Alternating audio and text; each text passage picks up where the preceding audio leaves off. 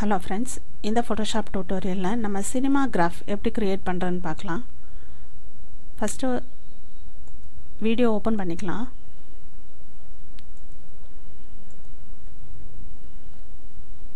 Video வந்து உங்களுக்கு open கொடுத்தா ஃபைல்ல போய் ஓபன் கொடுத்தா டைம்லைன்ல ஓபன் ஆகும். உங்களுக்கு டைம்லைன் பார்க்க முடியாட்டி விண்டோஸ்ல போய் நீங்க டைம்லைன் செலக்ட் பண்ணீங்கனா இப்படி ஓபன் ஆயிருக்கும். இப்போ Cinemagraphனா ஒரு particular frame clip வந்து நம்ம செலக்ட் பண்ணிட்டு ஒரு small clip of the video நம்ம செலக்ட் பண்ணிக்கிறோம்.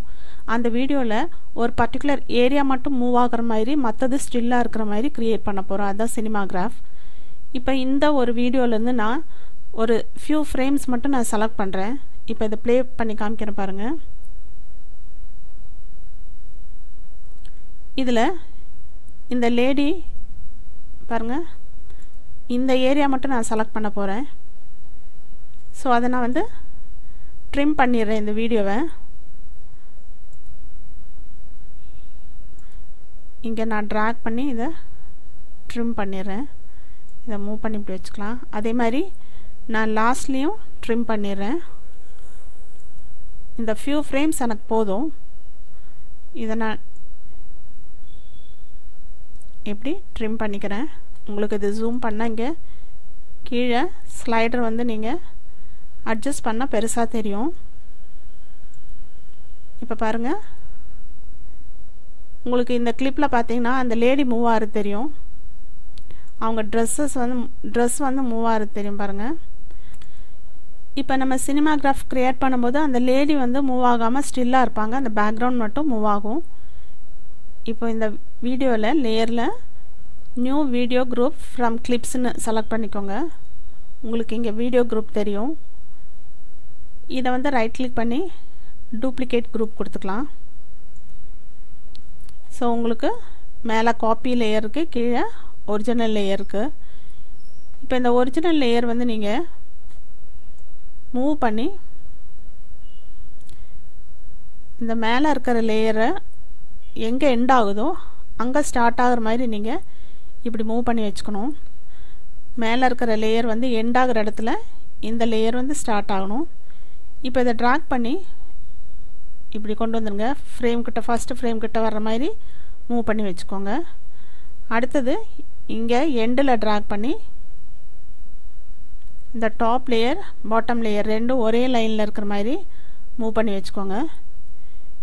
இப்போ இந்த டாப் லேயர் செலக்ட் பண்ணிட்டு இந்த drop down மெனுல கிளிக் பண்ணா உங்களுக்கு இங்க opacity position style எல்லாம் இருக்கு.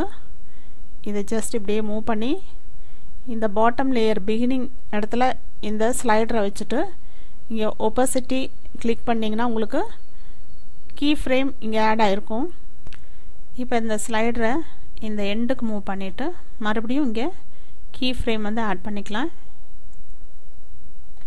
இந்த இடத்துல நீங்க opacity வந்து 0 கொண்டு வந்துருங்க. இப்போ நான் ப்ளே பண்ணி காமிக்கிறேன். ரெண்டும் blend ஆயிருக்கும் ரெண்டு லேயரும். அடுத்து நம்ம shift control alt e press பண்ணி பாருங்க இது still image layer. shift control alt e press பண்ணா உங்களுக்கு எல்லாத்துக்கும் மேல டாப்ல still image கிரியேட் ஆகும். இத drag பண்ணி இப்படி கொண்டு வந்து வச்சிட்டு இதோட சைஸை நீங்க மத்த லேயருக்கு ஈக்குவலா இப்படி கட் பண்ணி வெச்சுக்கலாம். drag பண்ணி கட் பண்ணி வெச்சுக்கோங்க. இதல பாத்தீங்கன்னா உங்களுக்கு ப்ளே பண்ணி பார்த்தா தெரியும். பாருங்க மூவ்மென்ட்டே இல்ல. இது ஒரு still image. shift control alt e press பண்ணா உங்களுக்கு இந்த லேயர் கிடைக்கும். இந்த லேயர்ல லேயர் மாஸ்க் ஆட் பண்ணுங்க. இங்க foreground கலரை black-ஆ வச்சிட்டு brush tool செலக்ட் பண்ணிட்டு எந்த பார்ட் எந்த ஏரியா உங்களுக்கு ரிவீல் ஆகணுமோ அதை இப்படி பெயிண்ட் பண்ணுங்க. சோ நான் ஏற்கனவே சொன்னேன் இந்த வாட்டர் மட்டும் மூவ் ஆகுற மாதிரி அந்த லேடி வந்து ஸ்டில்லா நிக்கிற மாதிரி நம்ம கிரியேட் பண்ண போறோம். உங்களுக்கு இங்க பார்த்தா தெரியும் பெயிண்ட் பண்றது. இப்போ நான் ப்ளே பண்ணி காமிக்கிறேன் பாருங்க. அந்த லேடி அவங்க ட்ரெஸ் எல்லாம் மூவ் ஆகிட்டு இருந்தது, இப்போ அவங்க ஸ்டில் ஆயிடுச்சு. இப்போ பார்த்தீங்கன்னா பேக்ரவுண்ட் மட்டும் மூவ் ஆகுது. இந்த மாதிரி நீங்கள் ஈஸியாக சினிமா கிராஃப் வந்து க்ரியேட் பண்ணிக்கலாம். நீங்கள் வாட்டர் ஃபால்ஸ் பார்த்தீங்கன்னா வீடியோ எடுக்கும்போது வாட்டர் ஃபால்ஸ் மட்டும் மூவ் ஆகிற மாதிரி பேக்ரவுண்ட் வந்து ஸ்டில்லாக இருக்கிற மாதிரி நீங்கள் இந்த மெத்தட் யூஸ் பண்ணி க்ரியேட் பண்ணலாம்.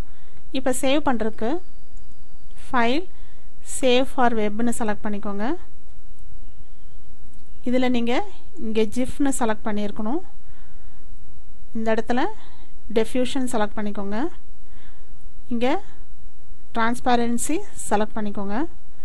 சைஸ் வந்து நீங்கள் அட்ஜஸ்ட் பண்ணிக்கலாம். நான் 1000 கொடுக்குறேன்.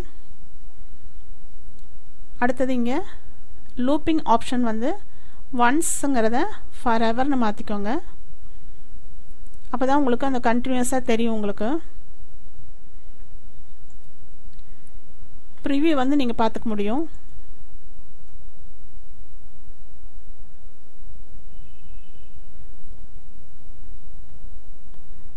பாருங்க, உங்களுக்கு அந்த லேடி அவங்க ட்ரெஸ் எல்லாம் மூவ் ஆகாமல் அந்த பேக்ரவுண்ட் வாட்டர் மட்டும் மூவ் ஆகுது. இப்படி நீங்கள் ப்ரிவ்யூ பார்த்துட்டு சேவ் கொடுத்துட்டு சேவ் பண்ணிக்கலாம். இங்கே வந்து நேம் கொடுத்துக்கோங்க. ஜிஃப்னு கொடுத்துக்கிறேன். நான் சேவ் கொடுத்துக்கலாம்.